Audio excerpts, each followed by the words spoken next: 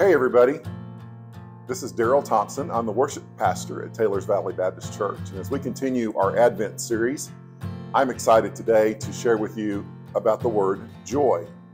In Psalms 98, it says, "Make a joyful noise to the Lord, all the earth.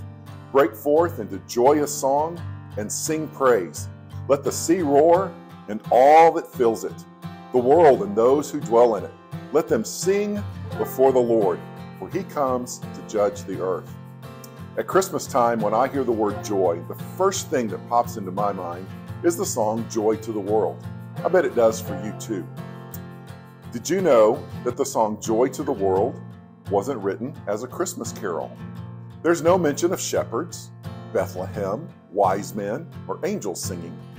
Its lyrics are a joyful paraphrase of Psalm 98, a psalm of David about salvation and praise.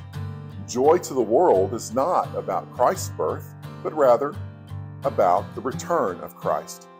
Joy to the world, the Lord is come. Let earth receive her King. Isaac Watts wrote and published this as a poem based on Psalm 98 in 1719. Dr. Watts was somewhat of a rebel in his day. In his day, the song selections in most Protestant churches were limited almost exclusively to the Psalms. He began to be frustrated with the singing and the music in churches and complained about it to his father. And his father challenged him to do something about it. So he did. And in some ways, Isaac Watts became the Chris Tomlin of his day. He began introducing extra biblical text to sing to.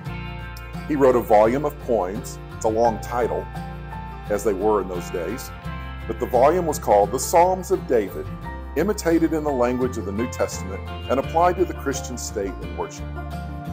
While these poems were met with heavy criticism, many hungry souls found freshness and heart expression in their worship to their great God and King through the poetry of Isaac Watts. Other songs from Isaac Watts that you might know well are "When I Survey the Wondrous Cross," "O God, Our Help in Ages Past."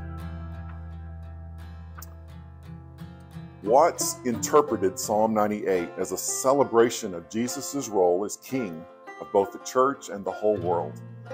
Christmas is a time for us to rejoice and celebrate the birth of Christ. But the greatest gift God offered through His Son was not only His life, it was His death and His resurrection and the salvation that He offered to us. Joy to the world is meant to remind us of this. Jesus' birth was the start of His earthly ministry to save the world. But the best and final part is still to come, and that should bring great joy to all of us. In this joyous season, many people are sad, lonely, depressed. Perhaps you find yourself wondering, where's all the joy? Maybe you have concerns about what's happening in your life and in the rest of the world. Or maybe you've gotten so stressed out over life, you don't know where the joy is. All the days blend together, even at Christmas. When we set our problems and circumstances next to the power and promises of Christ's return, it all pales in comparison. It is praiseworthy. It is worth a song of joy. 1 Peter chapter 1 says, "Though you do not see Him now, you believe in Him and rejoice with joy that is inexpressible and filled with glory, obtaining the outcome of your faith, the salvation of your souls." Joy to the world celebrates the King of Kings who comes and makes His blessings known. Far as the curse of sin and death is found, sins and sorrows will flow no more when King Jesus renews all things.